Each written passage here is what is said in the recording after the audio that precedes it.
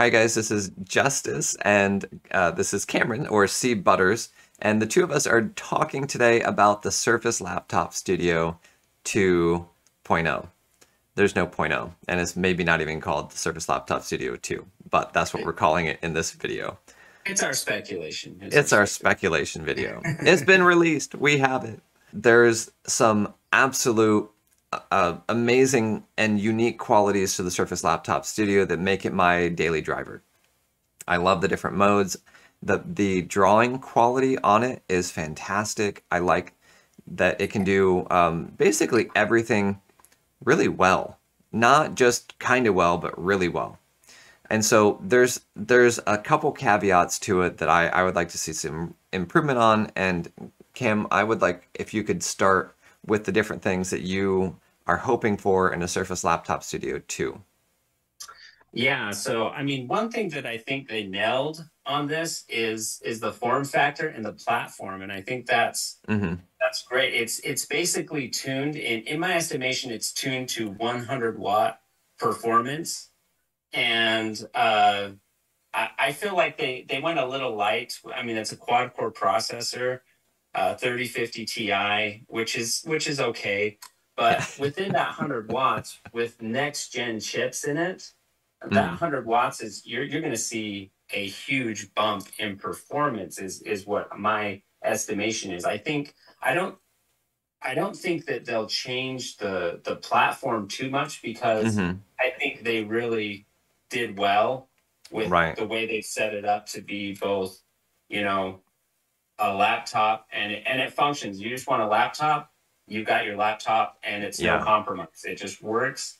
You want your tablet, like with the Surface Book 3, I actually really love the Surface Book 3, but I do recognize that there was the clunkiness when you tried to pull that top off. But I don't think in the next version we're going to see much change on the chassis at all because the weight is good.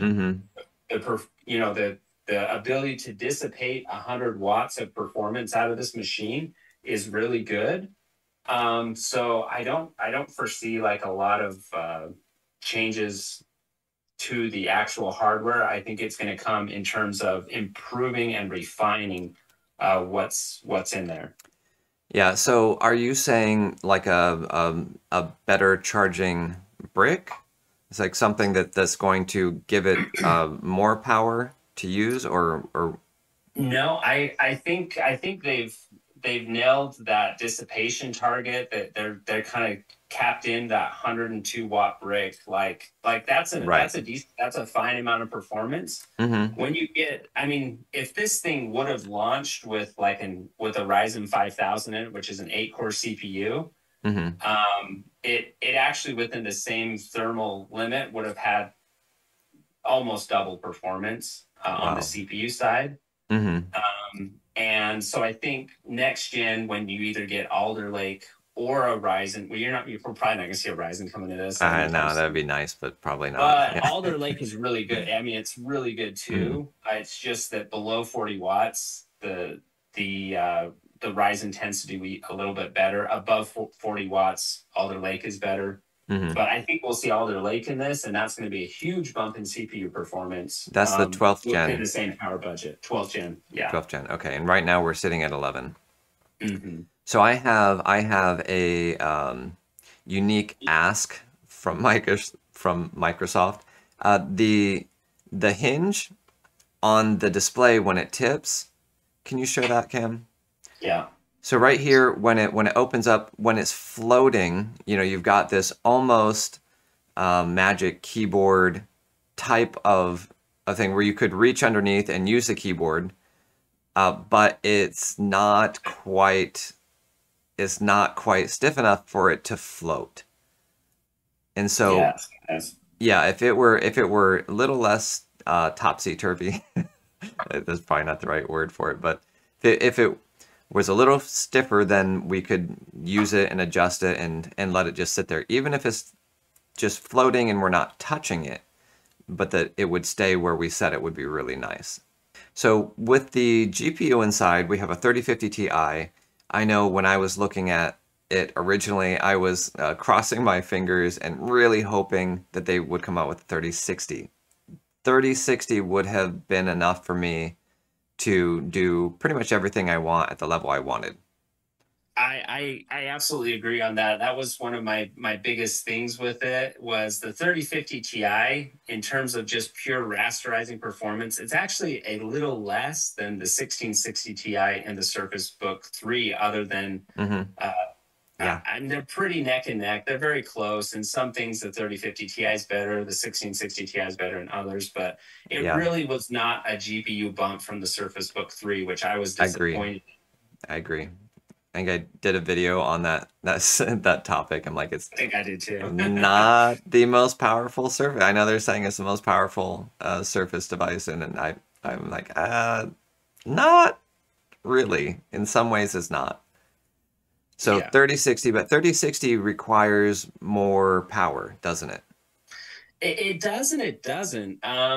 I mean, they can tune it whatever you want, but what you find is I think it comes down to cost because the 3060 has more compute units in it. Mm-hmm.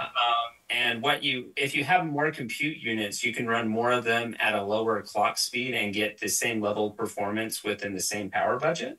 So, I mean, that up to a point, and you Right. kind of get really technical when you're talking about that.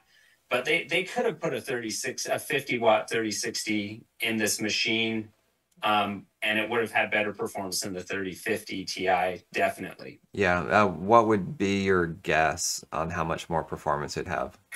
Um, oh, that's hard to say, but I mean, at least 15-20%, I would say, if it was running at the same budget, Okay. same power budget. And now 3060 versus 3050 Ti, when we're talking about like the full power version, not 50-watt version, 3060 is almost twice as powerful as the 3050 Ti.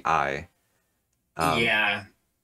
Most machines that have a 3060 are running at least 60 watts up to 80 and sometimes well beyond that in some of the laptops. Yeah. So within that, I understand why they went 3050, but I think Right. next Yeah. gen, we don't even have to really worry because we're not going to see a 3060 in it. What we are going to see is, and who knows how they'll release these models, but the 4000 series graphics that are coming out, Yeah. even the 4050 Ti, if they just keep it, we went from 3050 Ti to Right. 4050 Ti. Yeah. We're going to see some really good performance bump. Right.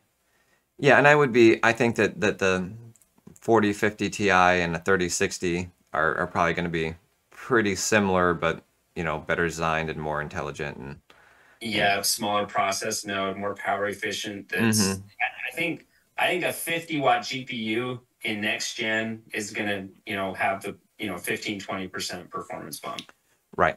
Yeah. And so, with this form factor and keeping this in a place where we can actually keep the form factor. My complaint was there are other laptops that are smaller than the laptop studio that have quite a bit more powerful processor or GPUs in it. Yeah. And here's the sad thing. This X13 device has the exact same GPU, and it's actually a 35-watt GPU, and the Surface Laptop Studio has the 50-watt version of it, other than that same GPU. Because they chose 11th gen quad core, the performance you get on this that only has 35 watts, but does have the Ryzen 8 core, more power efficient, higher clock speed at less watts, I find performance drastically outperforms Surface Laptop Studio, even though it's a 35-watt GPU and it's almost a full pound less. Yeah. So there's tons of room for improvement on the Studio 2. Yeah. Now, I would personally, because I use mine as a tablet frequently, I would love not smaller, lighter. But is that going to happen?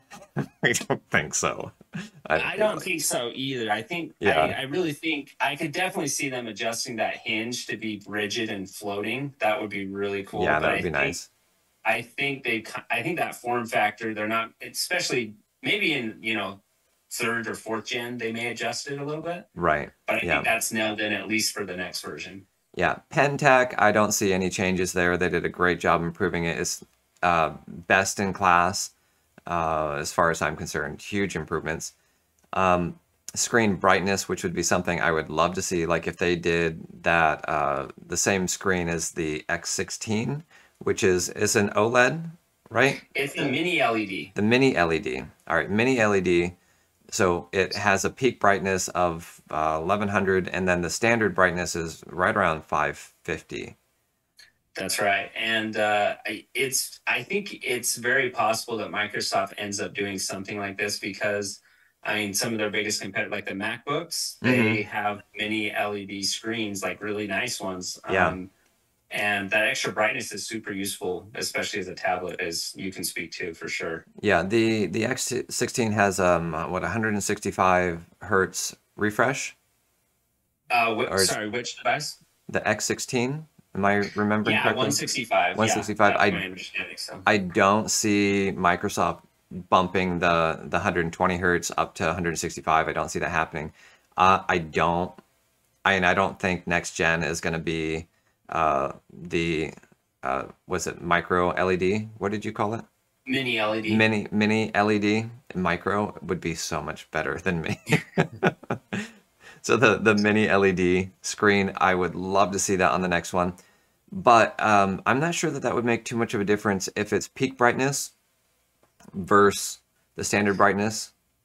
Yeah, and that's the thing is when they talk about peak brightness, that's like, are you running an HDR game, or if you have HDR enabled, that's when you're seeing that peak 1100 brightness, and it's only smaller sections of the screen at once. Right. But in general, if it can hit a peak 1100, the screen in general can be very bright in normal usage. Yeah. Do you know what the peak brightness is on Surface Laptop Studio right now? Yeah, Surface Laptop Studio is 500, and the 500. Surface Pro 8 is the same as the Surface Pro X, which was, I think, like 468, somewhere right around there. It's lower by about 40 or so than the Laptop Studio. So one of the reasons I got the Laptop Studio is not a huge difference, but I do try and use my computers outdoors, and so it makes a difference to me. Yeah, and another thing while we're speaking about the screen that would be something that would be a welcome addition is like the screen response time could be improved pretty dramatically, and that would happen at the same time if they switch to a new display. I think any newer display, if they did go mini LED, you would see that happen just organically. But there can be some ghosting on the Laptop Studio. The response time is not gaming laptop class, Right. Which frankly neither is the X13, which is technically a gaming laptop. Its screen response time isn't the best either. Do you know that what would be an area that would be nice to improve? The X16 I think was touting 3 milliseconds. Yeah, it should be really nice. Yeah. So, do you have any idea what the X13 or the Studio is? I think roughly there's something they're between 25 and 35 millisecond response. Okay, so significant difference. And the X16 advertised at 3. It's probably something like 7 or 8 when it's actually tested, I would guess. So, yeah. But it is quite a big drastic difference. So battery life 16 hours, real world use 2. Okay, so one of the biggest complaints I had was the removal of the micro SD card slot in between the Pro 7 Plus and the Pro 8 and Laptop Studio. I was really frustrated because I had a lot of cards, the micro SD cards that were of significant size, and I used it, and you could game off of a micro SD card. I ended up getting the smaller Surface Laptop Studio, smaller hard drive, and then returning it, and I have the 2 terabyte model now, which was ridiculously expensive. 100% worth it, but it would be really nice for everyone to have the option of using a micro SD card slot. And you were just telling me about what Apple did. Yeah, I think they added some of the SD cards back onto some of their Pro models, where before they went dongle life and took everything off. I think they've added some of that back in. Yeah, so there is nice. You're telling me there's a chance. Yeah, and that was, I mean, I didn't even realize that on the Pro 8 until I went to actually use it, and then I was like, well, wait, what? Like it's not there, you know? Like Yeah, and it was hidden out of the way, and it was great. And so it'd be really and nice to see micro that. SD is so small, anyways. The only So it's small. like the only reason they choose not to do this is cost savings, and Yeah, yeah. They're with the difference in price. I know you're going to save like $300 or $400 at I mean, it least. was great. They gave us the ability to upgrade the SSD on the Pro Mm-hmm. 8. I've done a few videos on that as well, and I actually updated a 512 Studio to a 2 terabyte by opening that up as well. So Yeah. So, do you have a video on that or no? I don't think I did a video on that. Several people did some pretty good ones, so I thought, Just link to it. yeah. Yeah. So, Okay. Well. but definitely, I have one of the most popular videos on how to do it on your Pro 8. So, Okay. So we'll link to that as well. All right. If you have a feature that we didn't talk about that you wish was in the next version of the Laptop Studio, put that in the comments below. Like and subscribe, and check out Cam's channel. He's got a lot of great content for Surface users. All right, thank you, Cam, for being on the show with me today. thanks, Justice, for having me. All right, we'll see you guys. We'll see you guys in the next video.